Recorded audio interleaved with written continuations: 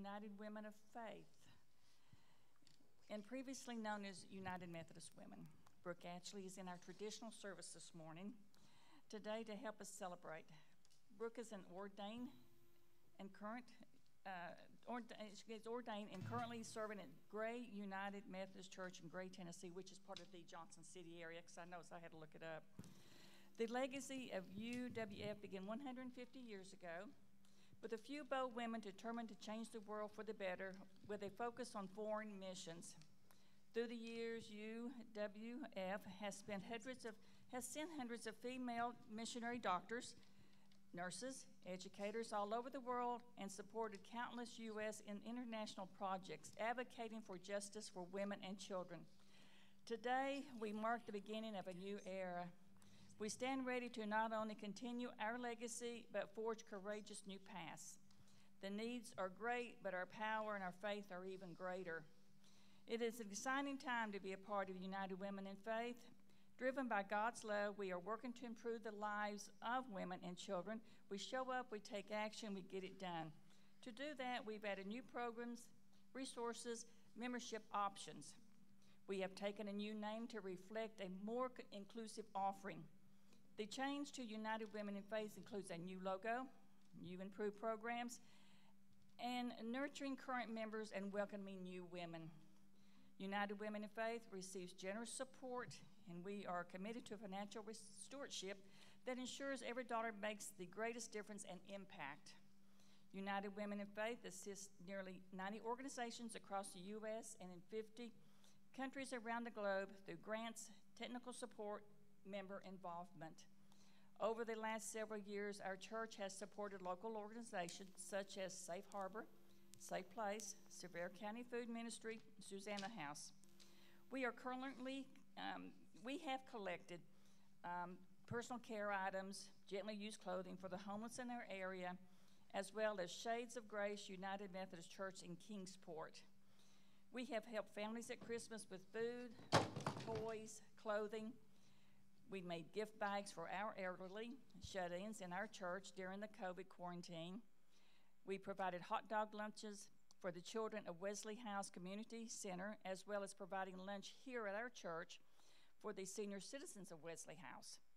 We helped our youth with a fundraiser, spaghetti lunch, you remember that was last year, and donated food baskets to Zimbabwe. You have seen us selling shirts, aprons, and note cards for fundraiser, and we have a table set up today. Next month, United Women in Faith will be putting up an angel tree here in our Great Hall. We will be collecting toys, gift cards, and many other items for the Isaiah 1:17 house. We are hoping you will be part of showing love to the children and youth of Isaiah House who need it the most. Ladies, wouldn't you like to be part of our group to show up, take action, and get it done for missions and for the glory of God? We encourage you to join us for our first Tuesday of each month in the Wesley classroom, which is right off here. If you are interested, please speak to me or any other lady from United Women in Faith. And thank you so much. Thank you, Patrick. Thank you. So just a couple announcements before we get started. First, there's a youth dance party tonight, but it is a silent dance party, so the music will not be too loud for any grown-ups that happen to wander through. So come be a part of that, please, if you're in the youth. Next Sunday is Biscuits and Belonging, which will be right in here during the Sunday school hour. It's an opportunity to reconnect maybe with people that happen to worship in a different service than you do, or that maybe that you haven't seen in a little while. So come, please, participate and be a part of that. There'll be some more information about a youth mission trip that Daniel's going to share with you all just a little bit later. And then Light the Night is coming up on the 31st. The sign-up sheets are still in the back. The candy bucket is looking pretty good back there, but we could smush it down and still fit some more in there. So if you have opportunity to drop off some more candy or sign up to volunteer, that would be great. So this is maybe one of the best times of the year in our household because we love college football so much. And so this weekend was, and the two teams we cheer for, let me say, are Tennessee and Clemson. So it's been a pretty good run so far this season. But yesterday, Tennessee, if you watched that game, right, everything was easy. Everything went their way. They just cruised. And Clemson was pretty much everything opposite of that. Everything went wrong. including like self-inflicted things. But fortunately, Clemson came back and won it in the end. So the end result was the same. So that got me thinking about in our life, right? Sometimes we're Tennessee and sometimes we're Clemson. Sometimes, no matter what season you're in life, things are going your way. Everything seems to be easy, and then other times you can't get out of your own way. Everything seems difficult. But the good news for us this morning is that if we've accepted Jesus Christ as our Lord and Savior, the end result for all of us is the same, right? So let's focus on that this morning as we're led in worship by the youth praise band. So this morning we have Jordan and Addison and Zach and JJ and Weston, and then other people helping out. So please stand and worship this morning.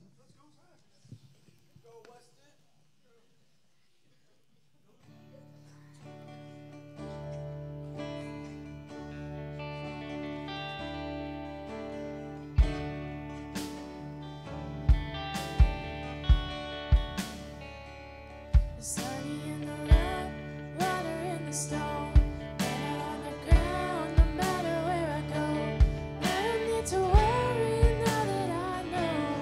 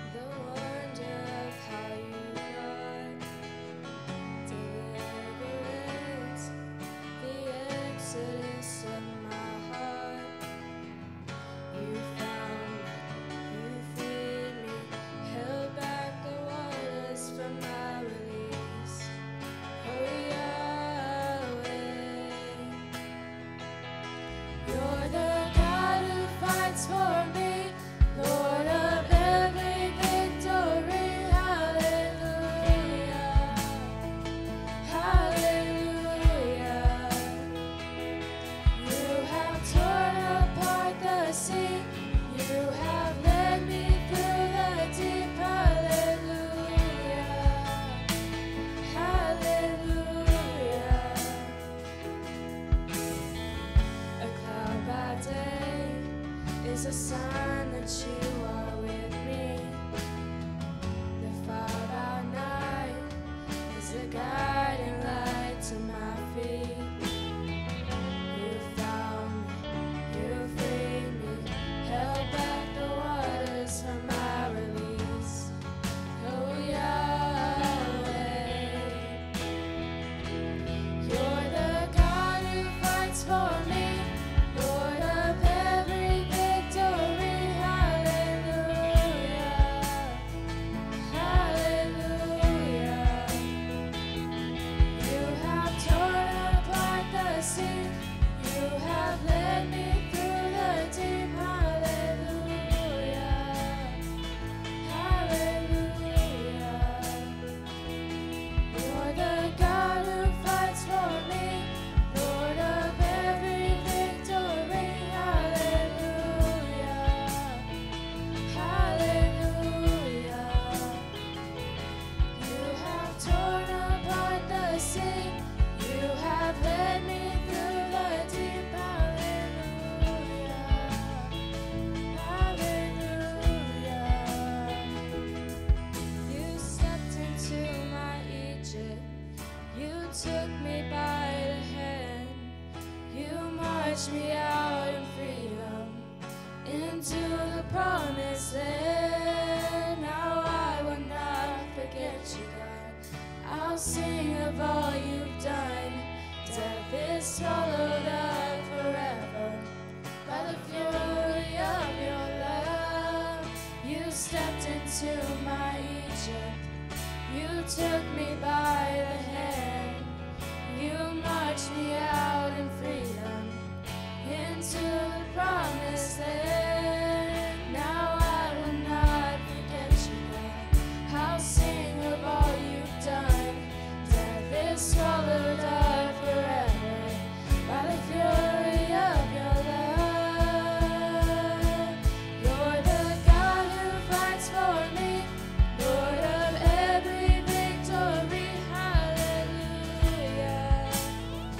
hallelujah. You have torn apart the sea, you have led me through the deep. Hallelujah,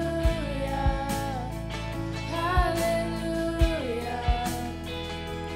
You're the God who fights for me, Lord of every victory. Hallelujah, hallelujah. You have torn apart the sea, you have led me through the deep. Hallelujah, hallelujah. You stepped into my Egypt, you took me by the hand, you marched me out in freedom into the promised land. Now I will not forget you, God. I'll sing of all you've done. Death is swallowed up forever by the fury of your love. You stepped into my Egypt, you took me by the hand, you marched me out in freedom into the promised land. Now I will not forget you, God. I'll sing of all you've done. Death is swallowed up forever by the fury of your love.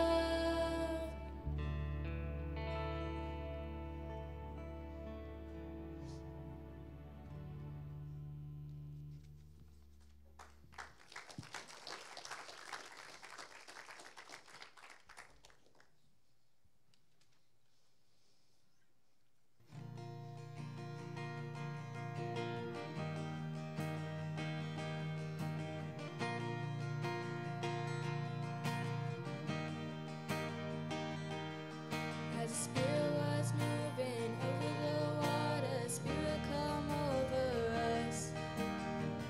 Come rest on us. Come rest on us. As the Spirit was moving over the water, Spirit come over us. Come rest on us. Come Spirit, when you move, you make my heart pound. When you fill the room, you're here and I know you are with me. I'm here and I know you will fill me. Come down. Spirit, when you move, you make my heart pound. When you fill the room, you're here and I know you are moving. I'm here and I know you will fill me.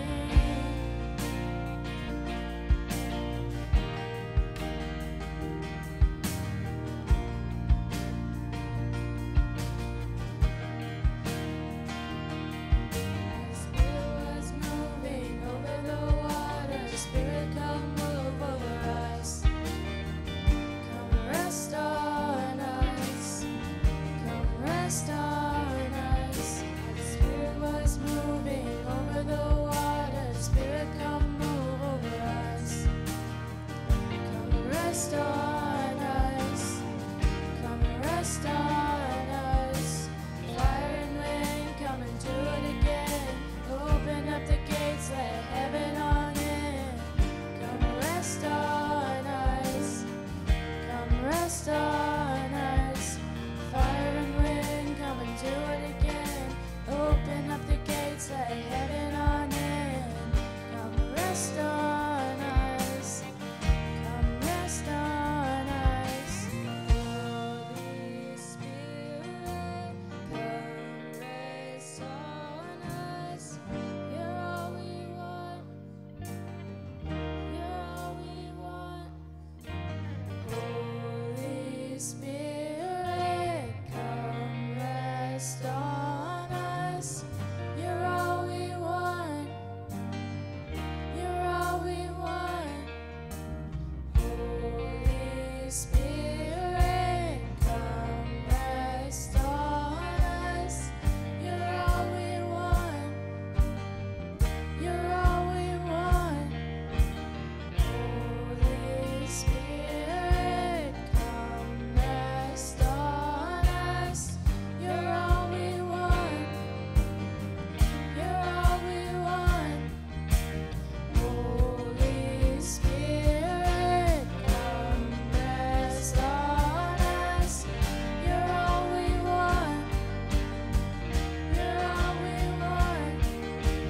Holy Spirit, come rest on us. You're all we want. You're all we want. So come down, Spirit, when you move, make my heart pound. When you fill the room, you're here and I know you are moving. I'm here and I know you will fill me. Come down, Spirit, when you move, you make my heart pound. When you fill the room, you're here and I know you will fill me. I'm here and I know you will fill me.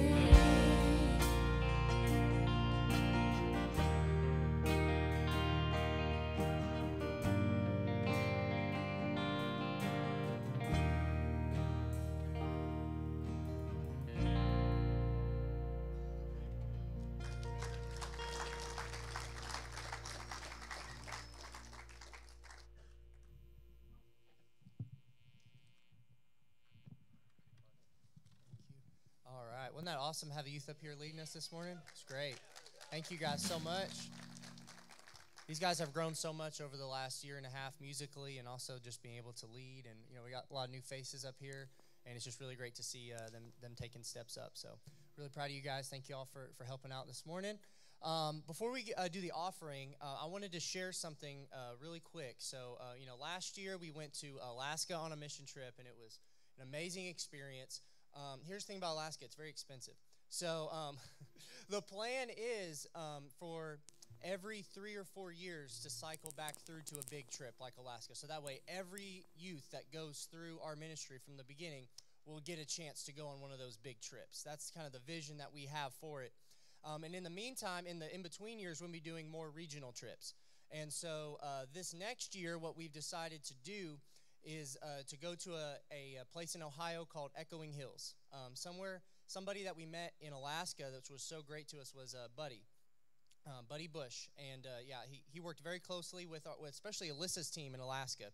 And he's just this great man. And he was like, yeah, I helped out at this camp for special needs. And, I think it could be your group would be amazing at it. And so we were thinking about it, and I'm like, okay, whatever. So I call Buddy when we get back, and I'm like, so Buddy, what did you do there? What did you do so you can kind of give me an idea about what the camp is? And he goes, oh, I was president and CEO for 10 years. I was like, oh, okay. Well, so yeah, you would kind of know, I guess, what's going on. So we're gonna play a video here in just a second to kind of give you guys an idea of what it is, and then give you some more information. So if you can go ahead and play that video. Summertime camp is a God explosion. A lot of them come year after year to see their friends that they just saw the previous year. They're just so excited because finally it's hot outside, and they've been waiting for months to just be able to splash around in the pool and just have fun with their friends. Camp is worth coming for the summer just to see the campers enjoying themselves. They're coming for fun, but they see all the other people around them working and helping other people, and they want to be a part of that. If someone had never been here before, like you had never been here, what would you tell them about camp that they would really enjoy and that they would want to do? And what would make them want to stay here? Camp cookout fun. We had a cookout one night with burgers and stuff like that, so he really seemed to enjoy that. And he put fun because, he had fun the whole week. You never stop having fun. Echoing Hills has just been a wonderful experience for my grandson, and we're so thankful that he's had the opportunity to come and to grow and experience this. Our volunteers are blown away by just how much they have been served literally and emotionally by our campers. It gives you such a sense of purpose to work here. I get to come work at camp, make friends with a camper, and I know at the end of the day that I've made an impact in their life. Everybody thought that we looked alike and could be long-lost brothers. And they said that it was meant to be that we were here the same week. And, we looked a lot alike, but I'm the better looking one, right? At the end of each week, we have a moment where we take all of our campers up to Cross Hill. It's a moment when everybody's just quiet. It's a moment when you feel God come down. For people who've never done it before, who've never been, I just want to find a way to get them here because I've not seen one person leave camp without being changed. So that's the plan for next year. We're going to be going July 9th through the 14th, 8th through the 14th, sorry.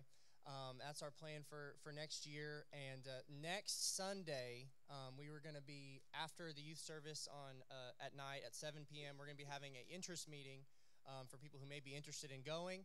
It's primarily for youth, but adults are welcome to come too. We have a cap of 30, so youth will have first dibs, whoever want to go. But if other people in the church want to come as well, there should be some spots available as well. So if you want to come hear more about it, Buddy will actually be here. And he'll be there to answer all your questions, so you have firsthand knowledge about it. So that's just where we feel God's leading us this next year. So we're really excited about that. So come next Sunday if you're interested in that at 7 after our youth service, and we will to learn more about it. So we're excited about it. But as we transition now to a time of our offering, again, thank you so much for making trips like this possible, trips like Alaska possible. It's through your giving that we're able to do that. So I'm going to bless the offering, and we'll continue on with our service.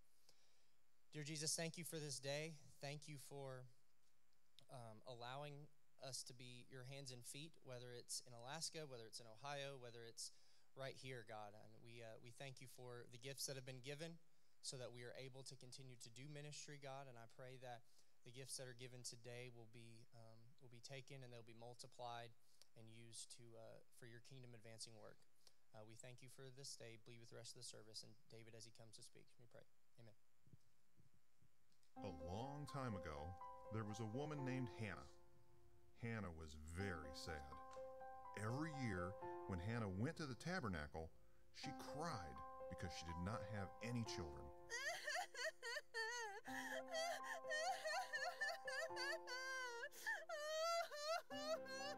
Once, while she was in the tabernacle, Hannah prayed to God. Dear God, You see that I'm so sad. If you answer my prayer and give me a son, then I'll give him back to you. He can be yours his whole life. While Hannah was praying, Eli the priest was watching her. He saw that she was sad. He thought something was wrong with her. Is something wrong with you? No, I'm praying because I'm very sad. My prayers haven't been answered yet. Oh, in that case, may God answer the prayer you've prayed to him. Hannah thanked Eli and went back home. And you know what? Later that year, Hannah had a baby boy. She named him Samuel. When Samuel was just about 3 years old, Hannah brought him to the tabernacle to live there and help the priest Eli. Here he is, Eli. I promised I'd give this boy Samuel back to God if he answered my prayer. So here he is to help you in the tabernacle. Samuel lived at the tabernacle, and God was with him. One night, Eli had gone to bed. Samuel was sleeping in the tabernacle. Suddenly, God called out to Samuel. Samuel. Samuel thought it was Eli calling him. Samuel got up and ran to Eli. Here I am. Did you call me? I didn't call you. Go back to bed. So Samuel went back to bed. Samuel. Here I am. Did you call me? I didn't call you. Go back to bed. Once again, Samuel went back to bed. You see, Samuel had never heard a message from the Lord like this, so he didn't know what was going on. So the Lord called a third time, and Samuel got up and went to Eli. Here I am. You called me? I think that must be the Lord calling you. Go and lie down. If you hear the voice again, say, "Speak, Lord, your servant is listening." So Samuel went back to bed, and the Lord called Samuel again. Samuel. Speak, Lord. Your servant is listening. Sure enough, it was the voice of the Lord. God gave Samuel a very important message that day. This was the first time Samuel had heard God's voice, but it wouldn't be the last. The Bible says that as Samuel grew up, God was with him and spoke to him again and again. Welcome to a new sermon series called God Speaks. I hope you enjoyed that highbrow entertainment that we had there for you and the transition video. You guys seem to dial really well into those videos when they're sort of on the kids' level. I think you're on the same level I'm on that way. But their sleep was interrupted. Samuel and Eli had their sleep disturbed in that video, and it reminds me of a story I heard recently about a burglar breaking into a home at night. There was a man awakened in the middle of the night to find a burglar breaking into his home. He calls up the local police to ask for someone to help stop them. "Help, someone is breaking into my home," he says to the dispatcher. "We're sorry, but there are no cars available to help you right now. Please lock yourself in your room, and we will send an officer by in the morning to take a report," she informs him. The man hangs up the phone, and having an idea, he dials the police again. "Never mind with that cop car, ma'am. I just got my AR-15 and shot them dead." 3 minutes later, 2 cop cars, a SWAT team, and a helicopter all arrive on the scene and catch the burglar red-handed. Infuriated, the police chief storms up to the homeowner. He said, "You said you shot them." The homeowner says back, "And you said there weren't any officers available." So I guess that's one way that you can get them to respond in that situation. We don't want to be awakened in the middle of the night, do we? That sometimes is an irritating thing, but it's an exception if God is going to speak to us. In this series, we're going to hear about how God speaks to different people in the Bible in a lot of different ways, and we're going to see how we can apply that to our lives today to see if we can understand and hear the voice of the living God. Today we're talking about some characters in the Bible. We're talking about Elkanah, and he has 2 wives, Hannah and Peninnah. And that's a little bit strange, and there are some strange stories in the Bible, if we're honest. We look at them and we go, I don't quite completely understand that.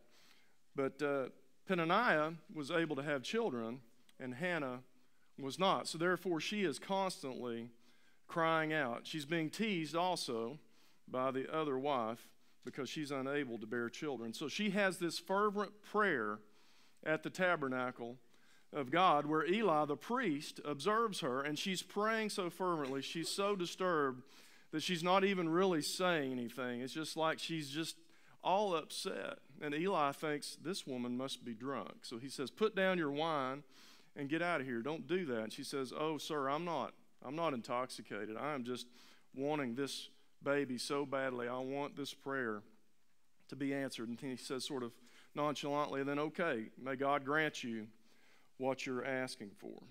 Have you ever prayed that hard? Have you ever been so upset and so full of grief and so full of anguish that you can't even get the words out? That you're just, I don't even know what to say or how to say it.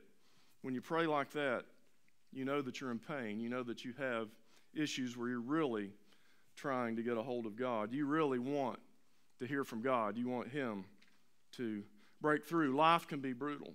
Relationships, finances, emotions, health, addictions, whatever it may be, children that run from God, grandchildren that run from God. That can cause us to pray with that kind of emotion. So God grants her a son, and she names him Samuel, and she dedicated him to serve God all the days of his life. And when he was old enough, she took him to the temple and places him under Eli's care to serve at the tabernacle. So that's where we're going to pick up the story today in 1 Samuel chapter 3, verses 1 through 5 in the New Living Translation. Samuel is at the temple serving God. Meanwhile, the boy Samuel served the Lord by assisting Eli. Now in those days, messages from the Lord were very rare, and visions were quite uncommon. One night, Eli, who was almost blind by now, had gone to bed. The lamp of God had not yet gone out, and Samuel was sleeping in the tabernacle near the ark of God. Suddenly, the Lord called out, Samuel. Yes, Samuel replied, what is it? He got up and ran to Eli. Here I am, did you call me? I didn't call you, Eli replied. Go back to bed. So he did. The God of the universe calls out to Samuel, but Samuel didn't recognize the voice of God. He didn't understand that was God speaking to him. That had never happened to Samuel before. So therefore, he's running to Eli, thinking Eli had called out to Samuel.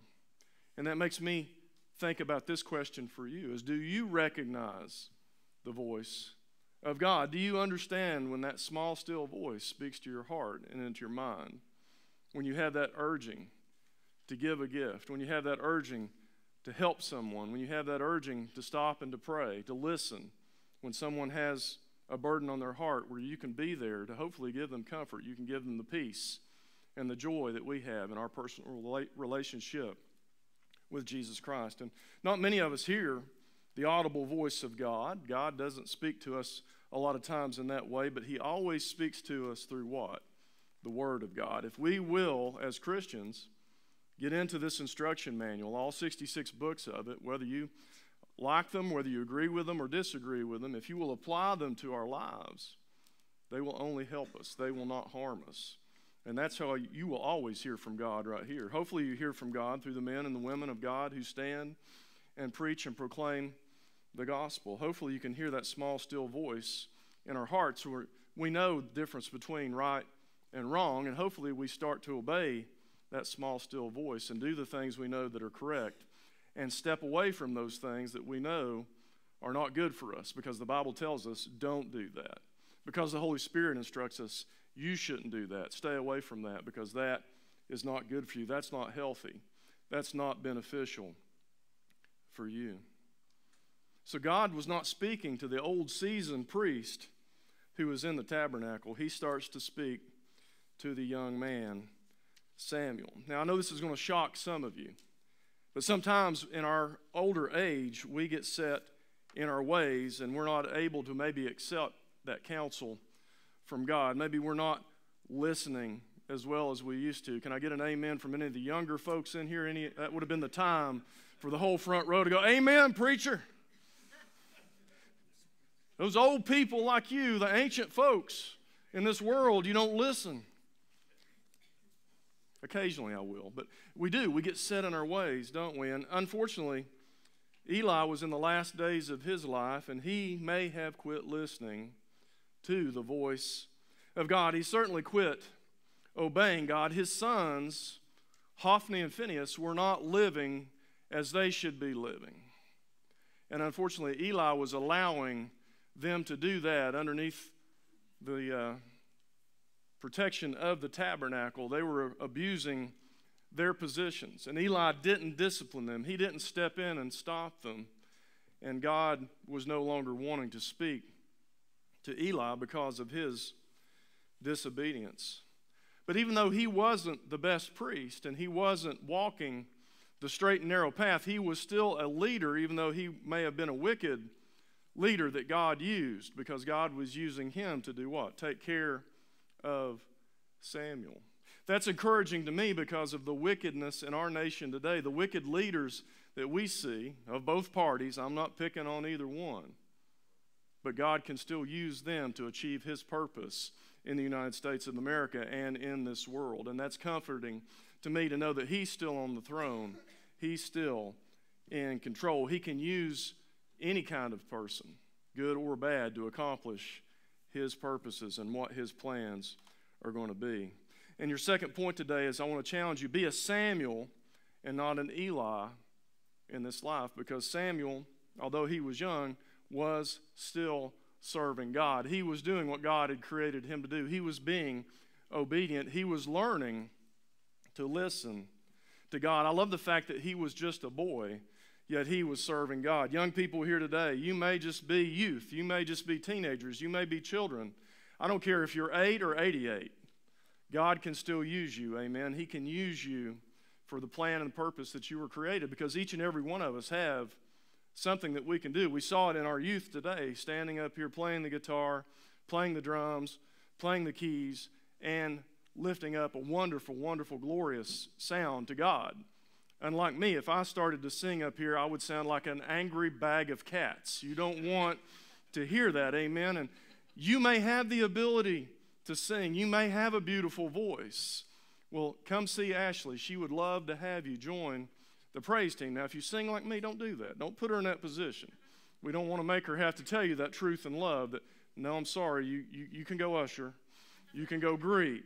The tech team needs help. I mean, there are places that we can all serve God. If we can smile and we can shake hands, I'd love to see some other folks out here with me on Sunday morning, just to say hi to people, to open the door. You know, I'm running back and forth opening the door. I don't care to do it. I love to do it. It's why I do it. But who else could help? We all have that ability, right, that we can walk. We walked in here. We can open a door. We can shake hands. We can smile at somebody. We can pass an offering plate. If you have a military police background, we have a security team here to make sure everything is safe while we worship on the campus. We would love to have you involved with that. Michael's not here today. Nobody's running the camera. It's on. I hope it's recording, but we don't have anybody on the camera because he's the only one pretty much that does it. Could you do that? It's not difficult. He'll show you how. He'll train you how to do that. There's a lot of ways that we can jump in. Cooking, I could grill a little bit, but I'm not a really good cook, but I can come in here and I can help serve on Wednesday night or Thursday night, and many of us could do that. Miss Pat puts together wonderful food for us, and we feed the community on Thursday nights. Thanksgiving's coming up in a few weeks. We're going to do a good meal for them on Thursday night. If you've never been a part of that, you can come in, bring some turkeys to donate, and we can feed the community. There's a lot of things we can do. We all have gifts, talents, and abilities. We're all a different part of the body, and I love the fact that Samuel, even as a young boy, is serving God. What's keeping you from serving God? We'd love to have you help out to help us build this church. It's Jesus' church, but we're his hands and his feet. We can all do something regardless of our age. Let's see what happens here. 6 through 10, the verses say, Then the Lord called out again, Samuel. Again, Samuel got up and went to Eli. Here I am, did you call me? I didn't call you, my son, Eli said. Go back to bed. Samuel did not yet know the Lord, because he had never had a message from the Lord before. So the Lord called a third time, and once more Samuel got up, went to Eli. Here I am, did you call me? Then Eli finally realized it was the Lord who was calling the boy, and he said to Samuel, Go and lie down again, and if someone calls again, say, Speak, Lord, your servant is listening. So Samuel went back to bed, and the Lord came and called as before, Samuel, Samuel. And Samuel replied, Speak, your servant is listening. And your third point today is, if you know the Lord, if you're a Christian, you should be listening to his voice as well. Maybe if you're a baby Christian, you just got saved recently, you have more of an excuse. But as Christians, if you've been a Christian for any amount of time at all, what are you doing to build that personal relationship with Jesus Christ? Because it's more than just saying, okay, I'm a Christian. We're acknowledging the fact that you called upon the name of the Lord to be saved, that you asked forgiveness of your sins, that you confessed with your mouth that Jesus is God, that you believed in your heart that God raised Jesus Christ from the dead. That's the beginning. That's the initial step that we do in order to have the Holy Spirit seal us for the day of redemption, to be saved. But then we should be growing. Jesus said that you know the tree by the fruit that it produces. What fruit are you producing in your life? The peace, the love, the joy, the patience, the kindness, the gentleness, the goodness, the faithfulness, the self-control, that fruit of the Spirit should be growing in us. We should be producing something. We should be growing in this and learning this and renewing our minds, changing our mind, our hearts, and our actions, applying this to our lives, sharing it with other people, the lost, letting them know how much Jesus loves them. That's what we're called to do. I'm called to equip you to do that. I know you may think, well, you're the preacher. You're supposed to do that. We pay you to do that. Yes, but how many people can you reach that I can't reach this week? Because of who you have a relationship with, who you interact with, where your past and your background intersect with them, because God doesn't waste any of that. But we have to have a personal relationship. We have to grow with him. We have to intentionally grow with him. Where do you spend time with God? When do you grow in the Word? You can't just put this under your pillow and put your head on it. It will not just by osmosis come in there. You've got to spend time in the Word of God. When do you dedicate time to do that? If you want to spend time and build a relationship with someone on this planet, you must spend time with them. You must interact with them. It's the same way with Jesus Christ. I know I beat this to death. I will beat it to death if God lets me preach another 30 years, that the Word of God is vital. We've got to get in it. We've got to obey it. We've got to know it. And we've got to listen to God. We have to spend time with him. Are you listening to his voice? When? First thing in the morning. It's the best time for me. It might be a different time for you. But if I don't do that first thing in the morning, my day gets so busy and so crazy, and it gets away from me. And the next thing you know, I'm putting my head on the pillow at night, and it's too late. I'm zapped. I'm exhausted. 30 seconds later, I'm snoring. You've got to do it. You got to do it. Make an appointment. I dare you. Put it on your calendar and start to spend 15 minutes, 5 minutes, 10 minutes, 15 minutes, whatever it may be. And then the more you do that, the more you'll grow in that, the more you'll yearn to do that, the longer those times will be. And then spending an hour, as Jesus said, it won't be hard to tarry for 1 hour with God. Christianity is more than a title. It's a relationship, and you've got to spend time with God to build that relationship. So ultimately, what did God want to tell Samuel? Let's see this in the next verses, 11 through 14. Then the Lord said to Samuel, I'm about to do a shocking thing in Israel. I'm going to carry out all my threats against Eli and his family from beginning to end. I've warned him that judgment is coming upon his family forever because his sons are blaspheming God, and he hasn't disciplined them. So I vowed that the sins of Eli and his sons will never be forgiven by sacrifices or offerings. Ouch. Parents, grandparents, we've got to discipline our children. We've got to do it when they're young. We've got to continue to instill discipline, godly discipline, in their lives. That's one of the most vital things that we can do besides introducing them to Jesus Christ. We've got to build that discipline in their lives and make sure that they know the difference between right and wrong. If you bring a child up in the way that is right, when they get old, they will not depart from it. They may run for a season. They may turn their backs on God, but they will return. And your fourth point today is God means what he says, and he will do what he promises. If he says it in this Bible, he's going to do it. He cannot lie. He will not lie. God is a patient, merciful, and just God, but He also will discipline us. He will allow us to be removed from the hedge of protection that things can happen in our lives. And He gives us many, many chances to repent and turn back to Him. Unfortunately, Eli did not stop their behavior. He didn't listen to God. He didn't do what he knew he should do. Maybe whatever the reason, he let his kids do what they wanted to do, even though he knew it was not right. And we've got to set an example for our children, because our children watch us as much as they listen to us, maybe even more. Do they watch us? Do they see you in prayer time? Do they see you reading the Word of God? Do they understand how vital that is to you? Are you bringing them to church on a consistent and regular basis, setting that example? Because I'm telling you, when they get older, they're going to probably want to run from going to church, especially if you didn't make it a priority when they were growing up. It's vital. It's a huge responsibility for us to set the example for our kids. They need to see us. They need to see us. They need to know you got a prayer time. They need to know where that is. They need to see you reading the Bible.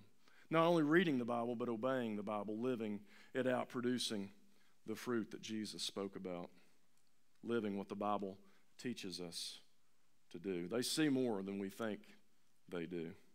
They're dialed in on that. Let's see what happens next. I know that Samuel was going to have a meeting with Eli. He was not looking forward to sharing what God had relayed to him. Verses 15 through 18 says, Samuel stayed in bed until morning, then got up and opened the doors of the tabernacle as usual. He was afraid to tell Eli what the Lord had said to him. But Eli called out to him, Samuel, my son. Here I am, Samuel replied. What did the Lord say to you? Tell me everything, and may God strike you and even kill you if you hide anything from me. So Samuel told Eli everything. He didn't hold anything back. It is the Lord's will, Eli replied. Let him do what he thinks best. Wow. That is cold. That is a cold, cold heart. After being told what was going to happen, that judgment was going to come upon him and his sons, that no sacrifice was going to wipe away. Eli says, let God do what he thinks is best. Your fifth and next to last point is we should tell the world everything that God wants us to tell them without being afraid. That's not easy, is it? We have to tell the truth. We have to speak truth and love, though. We can't come across with judgment. If you use this like a battering ram, if you use this to hit people in the head, they're not going to listen. But if you build a relationship with someone and you have that ability to be there for them in tough times, eventually you'll have an opportunity to speak truth and love. And hopefully they'll respond. The Holy Spirit will work with conviction upon those lives. It's not anything that we really do other than we're there. We're the messenger. But God can get through to them. It's amazing that he just had a conversation, Samuel did, with the creator of the universe for the first time. And you notice it says he stayed in bed. He didn't sleep because he was, I'm sure, wide awake. He's thinking, wow, this is incredible. God has spoken to me. God thinks I'm so special that he came and he told me what he's going to do. And it's incredible what he said he's going to do to Eli and to his sons. And how am I going to deal with this? You notice he didn't go back to sleep. The young man, I can imagine what he's thinking. What am I going to do? This is terrible news for Eli. The world doesn't like it when we speak the truth. When we say sin is sin and we say truth is truth, grace is grace, they think that we're intolerant. They think that we're hateful. They think all kinds of things and say all kinds of things about us, but that's okay. Do it anyway. And like I said, do it in love. Don't do it out of hatefulness. Do it with the right heart and the right motives. But it's our job to bring light into a lost and dying and dark world. Anybody got a lost and dying and dark world around you that you see? You see it every day, don't you? It's tough, but we can bring that peace to the lost. Don't let your heart get that cold and unfeeling like Eli, though. Man, that's tough. If he had repented, you think what would have happened had Eli gotten in sackcloth and ashes and poured his heart out before God and got his sons in there and prayed for them and got them to pray and respond in the same manner? If he had repented, would God have relented. I believe he would have. But we'll find out the rest of the story. These are some sad verses. 1 Samuel 4:13 through 18. They had gone to war. The Philistines had attacked. And Eli was waiting beside the road to hear the news of the battle, for his heart trembled for the safety of the ark of God. When the messenger arrived and told what had happened, an outcry resounded through the town. "What is all the noise about?" Eli asked. The messenger rushed over to Eli, who was 98 years old and blind. He said to Eli, "I have just come from the battlefield. I was there this very day." "What happened, my son?" Eli demanded. "Israel has been defeated by the Philistines." The messenger replied, "The people have been slaughtered, and your two sons, Hophni and Phinehas, were also killed. And the ark of God has been captured." When the messenger mentioned what had happened to the ark of God, Eli fell backwards from his seat beside the gate. He broke his neck and died, for he was old and overweight. So in just a few moments of time, he learned about his sons being killed in the battle, the Ark of the Covenant being taken from Israel, and then he fell back, broke his neck, and what God had said to Samuel came to pass. Then what happened with Samuel? We look back at 1 Samuel 3, verses 19 through 21, our closing verses. As Samuel grew up, the Lord was with him, and everything Samuel said proved to be reliable.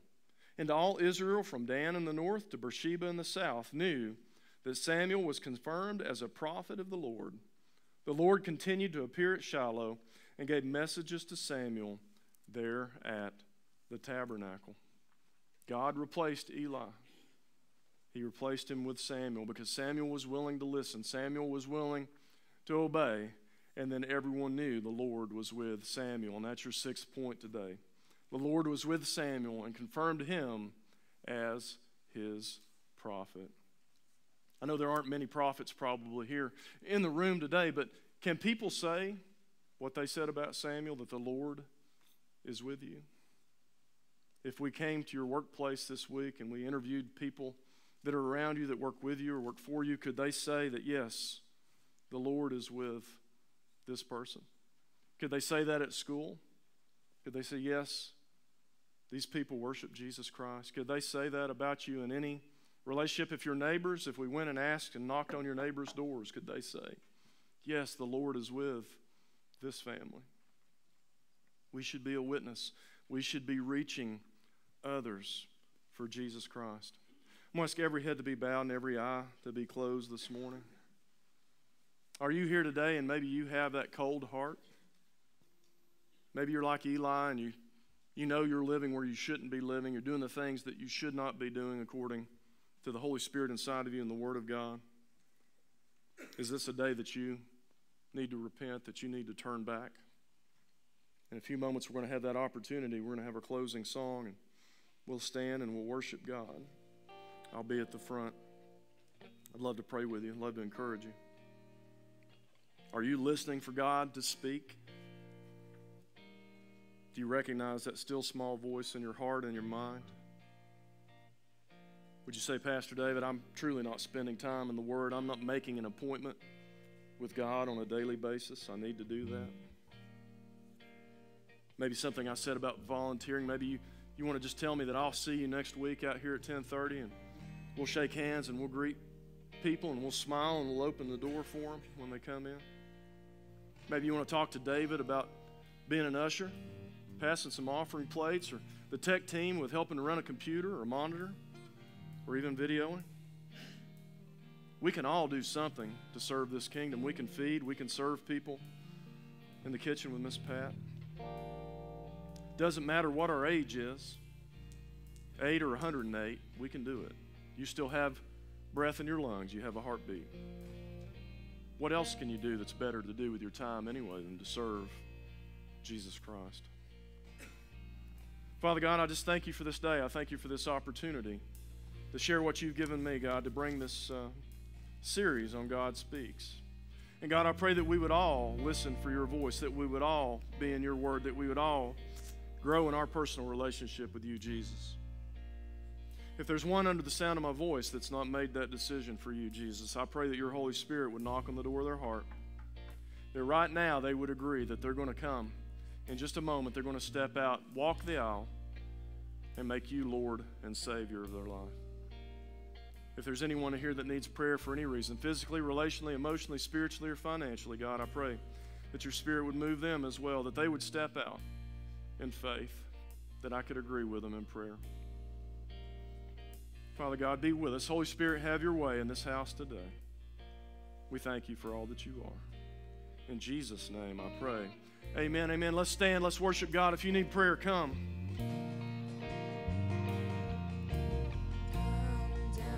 Spirit, when you move, you make my heart pound. When you fill the room, you're here and I know you are moving. I'm here and I know you will feel me come down. Spirit, when you move, you make my heart pound. When you fill the room, you're here and I know you are moving. I'm here and I know you will feel me come down. Spirit, when you move, you make my heart pound. When you fill the room, you're here and I know you are moving.